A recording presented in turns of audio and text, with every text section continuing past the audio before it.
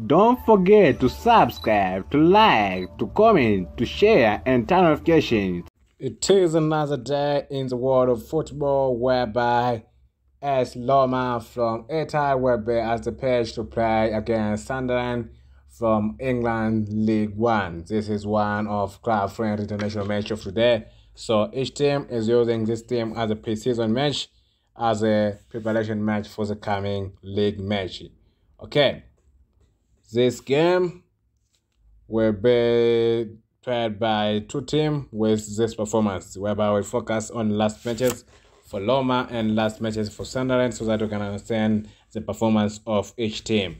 Okay, last matches for AS Roma in the last 5 games. AS Roma has been able to win in 3 games, lose in 1 game, and there's 1 draw. That is a good performance, whereby in those 5 games, there's 3 Serie A games and 3 Europa Conference League, whereby AS Roma was winner of Europa Conference League for 2022.